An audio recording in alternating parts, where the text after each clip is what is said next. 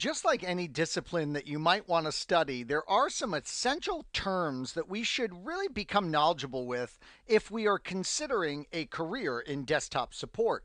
By the time you're done with this nugget, you will understand some of these key terms used in the desktop support role, and you'll be able to describe some of the key issues when it comes to these terms. We begin with one that is so incredibly important. It's random access memory, or RAM. A lot of times people will just say memory.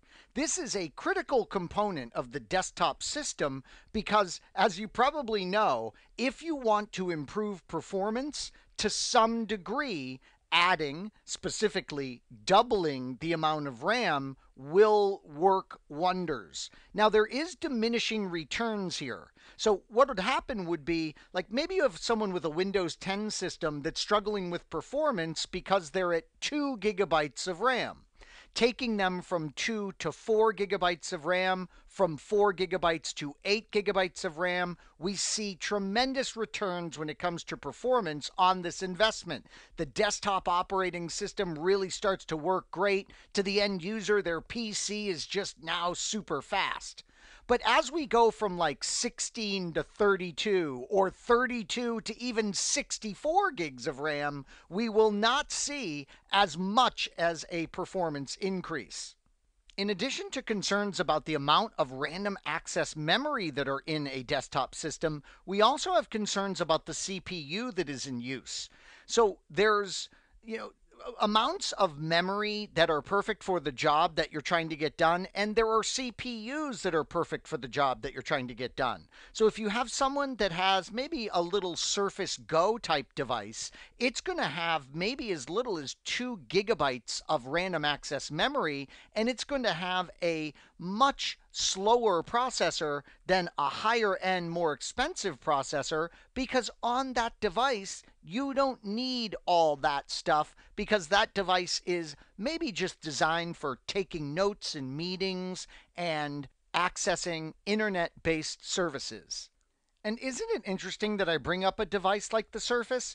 In the quote unquote old days, we used to really distinguish between a desktop computer and something like a laptop computer. Now the lines are definitely blurring. Most people consider their desktop whatever they're using for their primary work, and oftentimes today that is something mobile like this. Here's the Surface Pro 6, and if we look at this, we notice that from a memory perspective, it's going to be 8 to 16 gigs of RAM, so they give us flexibility there, choosing performance and balancing it against price, and they do the same thing with the processor. There's an 8th gen i5 chip that we can use, or there's an i7 chip that we can use. The i7 chip is going to give us measurably better performance than the i5, and we can balance that against what we need to accomplish with the device. Now, the next essential term is storage, and this one gets a little confusing these days.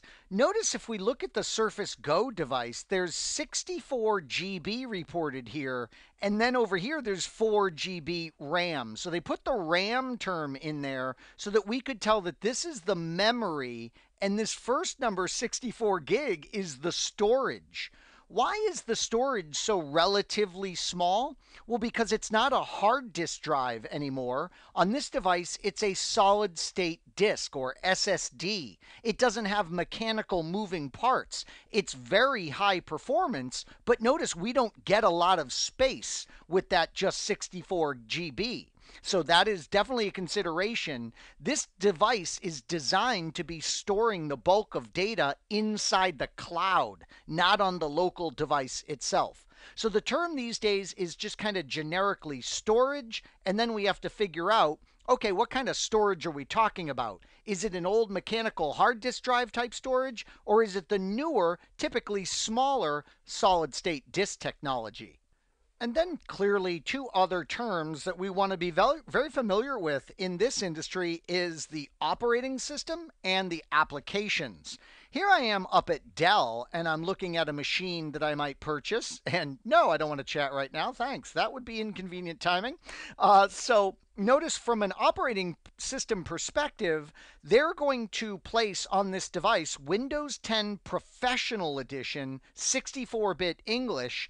I could save $50 if I backed it down to Windows 10 Home Edition 64-bit English. This choice is something that's critical, and as you might guess, we would need to know as a desktop support technician, what is the difference? What is the real difference between Windows 10 Home and Windows 10 Pro?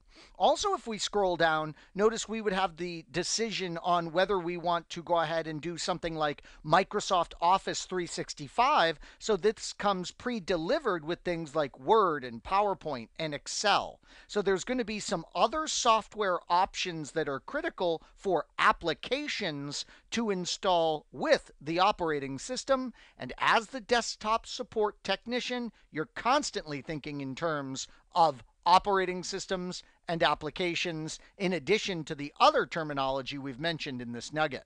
As Bob Dylan once sang, "Oh, the times they are a changin'."